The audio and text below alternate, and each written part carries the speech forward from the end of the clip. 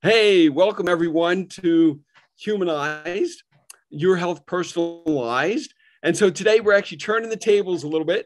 So I'm the guy, you might know me, I've been on before. I'm Marc Isaacson. I run Village Green Apothecary. It's our team that developed Humanized, um, whatever it is like about a year ago or so. And now, so we've got some extraordinary people on our team, and we have David Stouter with us, who's got incredible decades of experience in the nutrition business and understanding supplements and being able to understand and answer all these questions on where do you get supplements? What do you do about quality control? How do you make sure you're getting the right kinds of things? So what I think I'd like to do is just turn things over to David real quick and have David give you a little bit of overview, a little bit of background, his background, and then he and I will just do a little dialogue and Q&A back and forth. Well, thanks, Mark. And sometimes you see me as a fill-in host on the Humanized Health podcast, which I'm happy to do. I've been in the industry for just about 50 years, and I have worked mostly retail, but also I've worked for vitamin companies and as a sales rep. And I did a radio show out in San Francisco for 20 plus years where I got to interview people that were very credentialed, some of the same people that we have on our Humanized podcast. And it's given me pretty wide view of the industry. I'm obviously a fan and an advocate, and I think I have a pretty good nose for BS when it comes to some of these things. So maybe we'll start, and Mark and I are going to talk a little bit about, you have a lot of places to buy your supplements, and maybe there's not just one place that's good and they're all bad, but I want to talk about, I'm going to lead this off, Mark, when we talk about the mass market. Like your drugstores. Now, I remember one time reading an article that said 80% of vitamin tablets don't break down. And my first impulse was, well, that's ridiculous. I know better than that. And then I went, well, wait a minute. 80% of vitamins are probably sold in mass market. And so that they're probably not talking about the kind of supplements you find in Village Green or good health food stores. But I find the mass market being pulled along slowly by our industry to get up to certain quality standards. You can tell me what you think, but I see low potencies, incomplete formulas, and poor quality raw materials, mostly, not every product. Right. Yeah. So I think obviously, and this is obviously not universal everywhere, but certainly in mass markets, the idea is volume, profitability. And because you've got bigger businesses that have a huge focus on margins and revenue, you're definitely more likely, from everything I've ever seen and know, is it you're correct. I agree. You're likely to get lower potencies. You're potentially likely to get the wrong form of something, the least expensive form, that just by any one of the more fillers, binders, you potentially can get coatings and stuff that impact bioavailability. So any one of these factors obviously could really significantly reduce deliverability and create problems for somebody and And the affect an other outcome. thing, the other thing about your typical drugstore, maybe not everyone, but um, I knew a sales rep that had come into our store, and she had worked for 20 years as a mass market vitamin sales rep, and then she worked for, happened to be Carlson, one of the companies that we carry with a really good reputation. And she said what floored her was when she went into a health food store to introduce a product. She got all these questions. Where does your lutein come from? What's the percentage of this? Where do you manufacture it? That for 20 years, when she went into drugstores, nobody said any of that. They were like, oh, well, how much is it? What's the profit? Do you do national advertising? Now, that Right. doesn't make them evil or anything. That's a business model. But the health food stores, by and large, are concerned with these things about quality and if it's going to work. And that's and there's a lot of stuff. There's a lot of stuff I see in the drugstores now that I would buy. Some of the brands that we represent show up in drugstores, so they're getting better. But by and large, I think you have a mentality that says, um, somebody wants a multivitamin. If I can make the cheapest, they'll buy mine. And Yeah. that's not the philosophy you see for these companies. They want to make something complete, like you say, the right forms. And so generally, you really have to know your stuff to get something really good, basically in the Yeah. mass market. Yeah. And David, as you're talking, it makes me really think a lot about there's two sides to the equation, and why we do what we do, and you know what we've been doing for Village Green for all these years, is that on one side of the equation, you've got, okay, you know, is it the right product? Is it the right quality product? Does it meet our standards? Because as you know, but to make sure everyone understands this, we've got this whole team of decades and decades of experience, you know, 15, 20 people, degreed as pharmacists or clinical nutritionists and NDs and a whole host of people that have just tremendous industry experience and know all the questions to ask to identify, you know, the brands and look at the raw materials and make sure you get the right form and the right dosing and without minimizing fillers, binders, coatings, and optimizing delivery systems and so forth, and have synergistic nutrients. So that's one side of the equation. But I would also say when you're, you know, this is about quality and figuring out the right location to go to. But the flip side of that is ultimately, you might be able to find several places where you can find these products, and that's what happens today. But really, the big question, the ultimate big question also becomes, hey, who do you trust and who's got the knowledge base? Because the reason we're doing Humanized and we're saying it's personalized health is because everybody is incredibly different, whether you're looking at genes or labs or epigenetic lifestyle data or impact of toxins, is that you need to find that person. And we believe it's having a pharmacist or a clinical nutritionist or an naturopathic doc and other people that have depth of experience in the industry to make sure that you're taking this whole group of different products. We carry 10,000 of them. And in our case, it's also being able to figure out when you look at quality and getting results to make sure you are getting the right quality product for you with the right form and the right dosing that's giving you the specific nutrient amount that you need for your unique situation. Right. And let's talk about the internet for a second, Mark, because, you know, I came through the industry when there was no internet, and then the internet was this like little sort of thing off in the corner. And now it's, you know, definitely a big part. Obviously, we have a thriving internet site. You can go to myvillagegreen.com, and we have a lot of resources there. Humanized is there. And certainly you can order product. And in case anybody didn't know this, when you order products on the My Village Green website, we got all of us going around picking the products off our shelves. There's not some warehouse somewhere. Our team, right. And we know where those products are coming from, of course, right. Exactly. Now, as the internet's become bigger, I understand the model where, say, Mark and I want to start a vitamin company, and we realize we can just sort of go on the internet and sell it directly and maybe but I'll tell you something, there's not a lot of control on the internet. And what I've often said is most of the things on the internet are probably fine, but all the dishonest people or incompetent people, let's say well-meaning incompetent people, that's the only place they can go. That, you know, I've had people come into my store and want to sell me products. When I ask them questions, they don't have answers. And I had one person call me up and say, we got this new product, company I never heard of, right? And we'll send you 2 cases for free.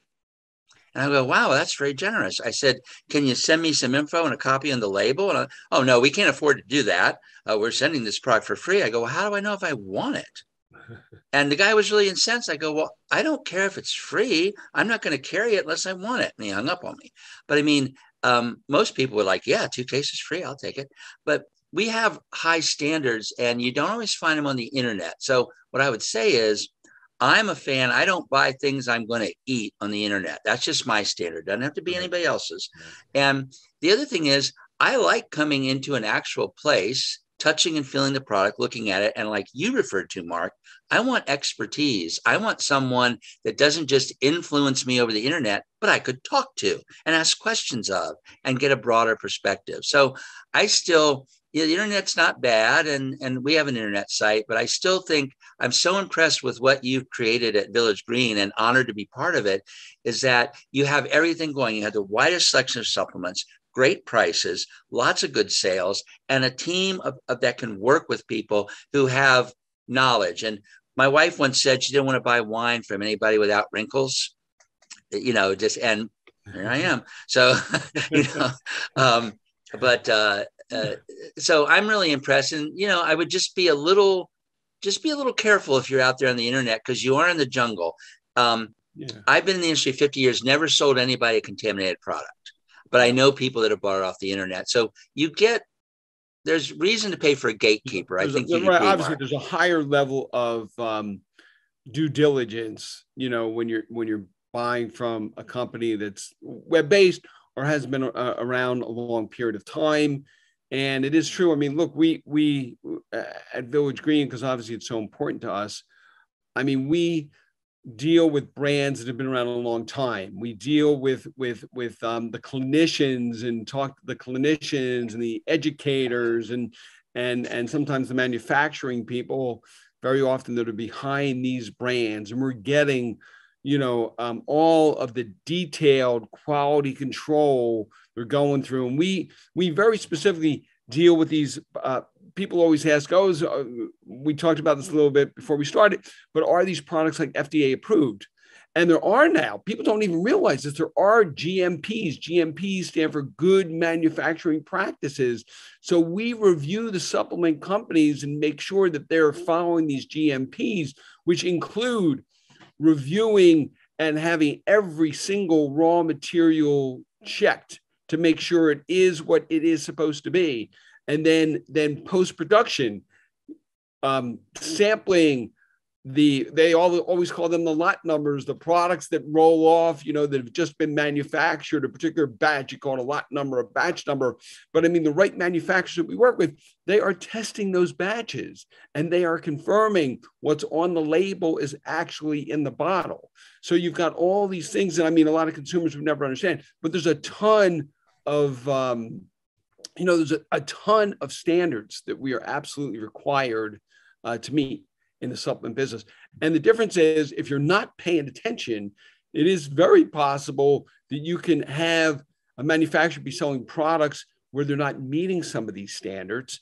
And even though they're supposed to be following them, there are people that obviously, unfortunately, there's that segment, the bad guys, where they're just not following these standards. So we are really driven by making sure that our team is doing that. And David, I'll give you one other example, which we think is also very important.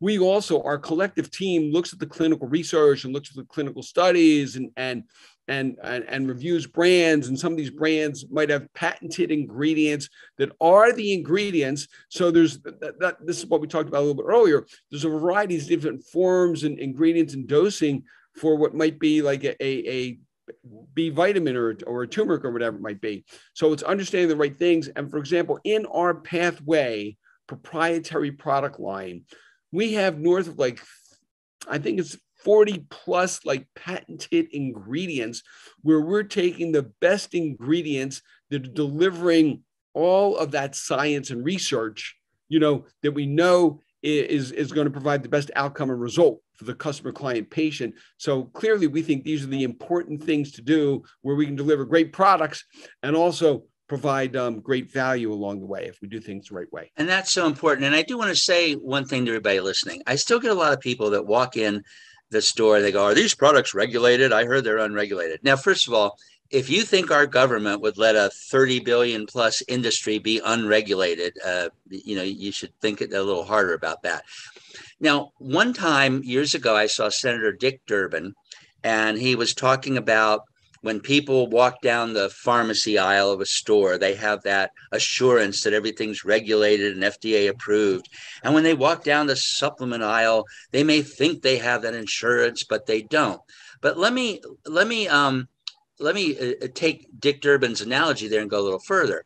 When they say it's not regulated, it's a little bit of doublespeak. They mean that supplements are not regulated as drugs, and that's because they're not. Legally, they're food supplements. And drugs are inherently a little more dangerous, or maybe a lot more dangerous than food supplements. So if you compare the numbers, let's go to the produce aisle in that store.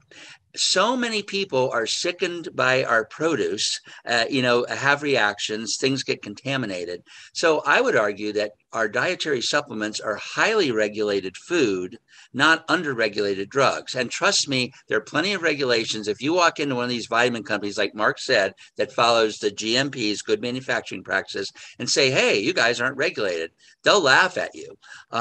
So that's why, as a consumer, I've always liked Village Green for all those reasons. They have the widest selection of products. They have knowledgeable people to help me. They have good prices. And like I said, I have a gatekeeper. I have somebody, now I'm part of the team, which I'm proud to be, but that's the kind of thing that's always seemed like the ideal health food store to me. Some of our stores have gotten a little away from that. You know, they're heading, it's like Whole Foods is becoming Safeway and Safeway is becoming Whole Food. You know, in a way that's good because our thing is becoming mainstream, but there's a core of this industry, and you're doing the right thing, Mark. I have a lot of respect for what you've created, and again, happy to be part of it. But that's why I think Village Green is so special, and I'm happy to, in a sense, promote it. I think we're one of the best places to get supplements, and just consider all those things when you're shopping. Look, I mean, that's why we do what we do. That's why we have people like you. I mean, our distinction is our team does the research. We've got pharmacists, we've got clinical nutritionists, we've got naturopathic docs, we've got many, many people who have, 20, 30, 40 even years plus of experience. And the difference is making sure, as I said earlier, I think just in wrapping this up, the big difference is both making sure that you have the right products, they're the right dosing, right forms, right patented ingredients, that having the products and the ingredients that are used in the clinical studies. So that's one bucket. So we obviously think that we're doing that. And the other bucket is obviously having the staff to make sure for your personal needs, you are getting the right recommendation, because just because I have an issue and I'm using one supplement doesn't mean that supplement's going to be all about you or for you. And that's obviously what Humanized is all about, and the ability now to focus on personalization and do that through working with the right person, us learning all your health history. If you want to go deeper, we can look at labs and genetics and so forth. So, hey, it's a great process, and we're making a lot of headway with it. So I would just wrap up and say, Dave, appreciate your help, appreciate all your insights. And just so everyone remembers, you can go to humanizedhealth.com to get any of these shows. You can always go to myvillagegreen.com to learn about our business and also access these shows. And great having you, David. Appreciate it. Well, I enjoy it. And, just remember one thing. I heard and I don't say it's a negative way, a bureaucrat in our government, in the medical industry, say that 75 to 80% of the money we spend on healthcare is on preventable diseases, which is another way of saying 80% of your health challenges are best met with diet, lifestyle, nutrition. There are places for medication, surgery. Certainly, modern medicine is absolutely incredible at a crisis. I think in a lot of ways they may fall short for chronic things, and you want to at least bring Mother Nature into the picture. And that's, I think we've got the right attitude and the right things for you at Village Green. And I commend you, Mark, and this was a lot of fun. So hopefully everybody enjoyed this.